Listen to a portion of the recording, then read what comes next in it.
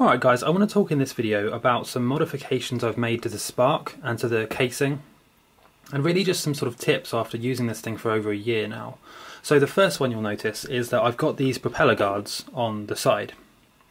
And what these are for is so that when you pick up the drone, and you'll probably notice my thumb has a bit of a cut in it here, and I'll explain that in a minute, but what you'll notice is that when you pick up the drone, these guards stop your thumbs protruding into where the propellers are spinning. This is really important, okay, as I'll explain in a minute.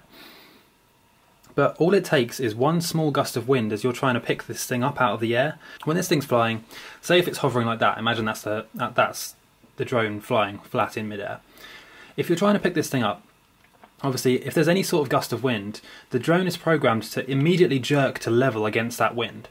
So say if you try and pick it up like that, and then just as you go to move your hands there's a gust of wind, the drone's going to jerk like that to adjust for the wind, and it's going to cut your finger. As obviously you can see here, it's cut into my thumb a bit. So really important, especially if you fly in any windy conditions and you like catching the drone in midair. You don't have to do that, by the way. It's just because the floor was a bit muddy, I didn't want to land on the floor. I would highly recommend getting these propeller guards for your fingers. These are about £2 or £3 on Amazon. There'll be links to everything I mention in the description, which you can check out now as you're watching. But yeah guys, that is the main upgrade I've made to this, the guards here, so that when you pinch it out of midair it's not going to cut your hands. Now the next one, I like to travel with my drone and keep it in my bag quite a lot, but I don't want to damage these joystick controllers here. So what I found is, again, for about £2 or £3 on Amazon, you can get this little protector that just goes over the joysticks here.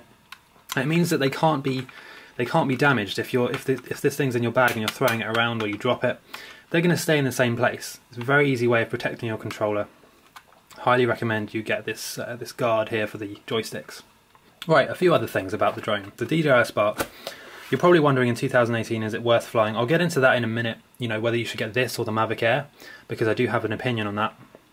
But what you'll notice here is I've cut small parts of frame around the drone casing. The reason for that is that I feel like with most people, when you have a drone, especially when you have a drone like this, you want to be able to whip it out of your bag and get footage really quickly. You don't want to have to be fiddling around with things like this.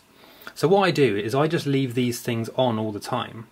But before when I did that, it didn't actually fit into this case.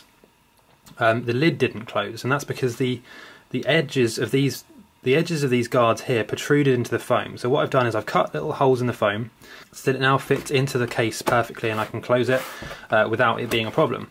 And I feel like that will really save time. It means I don't have to worry about putting these guards on every time. I won't be tempted to just forget to do it because they're already there, they're always on. So that's what the little upgrade I made. That's a little upgrade I've made to the casing of this, you know, in particular this DJI Spark casing. Another thing I would highly suggest everybody gets at least 2 spare batteries. You are always going to want more batteries, but I feel like 2 is perfect, especially if you've got this carry case like I have, because you can have one in the drone and then one either side. That'll give you about half an hour flight time in terms of total flight time, which is more than enough for most scenes. Another thing I've done, which is quite a new addition, is I've cut a small hole in the foam here. And the reason for that is it means that I can actually charge the DJI Spark through a micro USB cable in my bag with a power bank. So it means I could have something like this, I could have a power bank in the bag next to the DJI Spark case, the wire goes into here and charges the drone while it's in the case.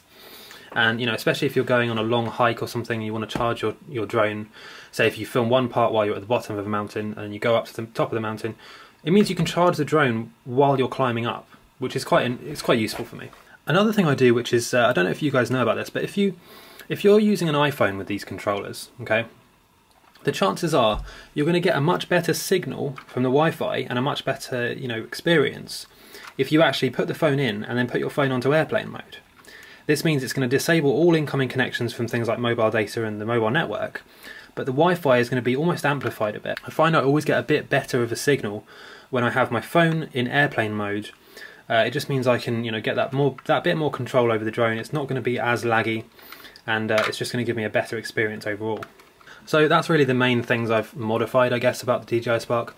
I have to say, after flying it for about a year, I would still highly recommend getting the DJI Spark, at least as a contender to the Mavic Air. Like, if you have the money, get the Mavic Air, obviously, but then this still performs so well compared to any other drone I've tried. You know, it's perfect in terms of size and weight. It fits right into your bag. You don't need to worry about anything with this drone. But then if you have the money, the Mavic Air obviously is a better option.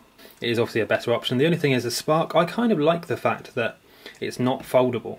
I feel like with a foldable drone like the Mavic Air, if you do crash it, or if you smash into a tree and then it falls from a fair height, I feel like it won't have as much resilience as this full-on solid frame the Spark has.